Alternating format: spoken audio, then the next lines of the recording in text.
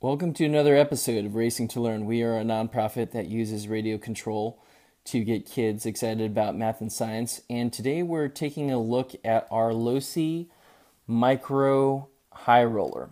This is a 1/36th scale truck, right? Meaning that 1 inch on this truck would equate to 36 inches or 3 feet on a full-sized truck, approximately.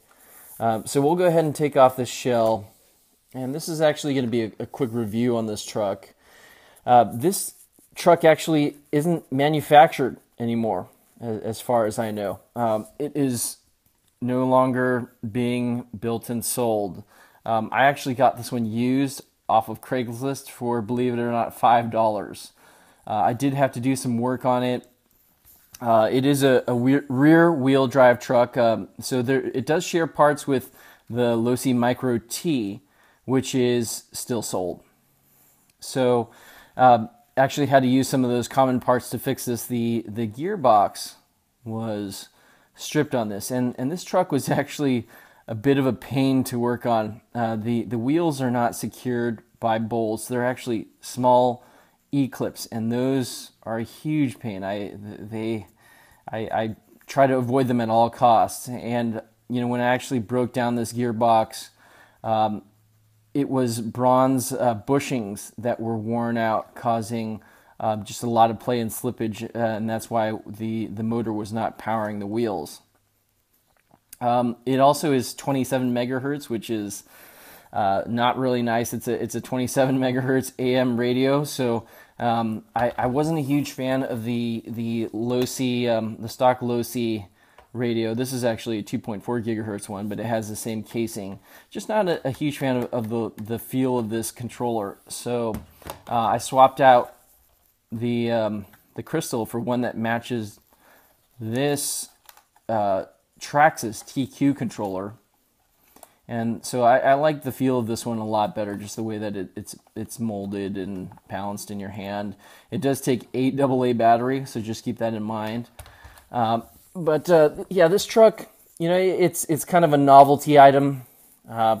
Originally, we had purchased it thinking, hey, this might be a good platform for us to work on because it's nice and small, compact, and but at the end of the day, the parts and whatnot cost about the same as a 10 scale.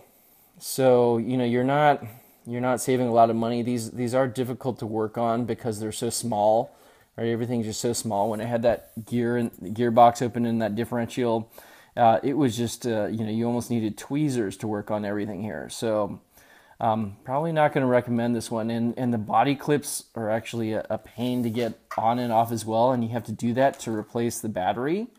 The battery actually is, this door actually unhinges here, and the battery goes in. And this is the battery, and it's a specialty battery as well that has the Losi Micro plug here, or mini plug. But this plug is pretty common, but the battery is specific to this vehicle. Now we actually have the Micro desert truck, or Micro SCTE, and the battery is different, and they're not interchangeable. Actually, I've got it right here. This is a LiPo, and it will not fit. Neither will, obviously, the larger nickel metal hydride pack out of the Micro SCTE. So it is rear wheel drive too. So on a slick surface like our hardwood floor here, this thing actually slips around a lot, and it's only rear wheel drive. So getting traction is a bit difficult. My son actually loves this truck. He just loves the small scale of it, and it is pretty detailed. Definitely the Losi does a great job of putting those small touches on it. But probably going to go ahead and sell this one, or find this one a new home as well, just because it doesn't suit our needs very well. I just in comparison to the Micro SCTE that we have here, and I'll just hold them side by side, right? This truck is 4-wheel drive, definitely a lot easier to get traction, steer, drive around on our hardwood floors, right? Actually do some drifting as well. It's just a lot more usable than the Micro-HIGHroller here. So again, just a quick review. Thanks again for watching us. Like us, subscribe to us on YouTube, and follow us on Facebook, and we'll catch you next time. Thanks.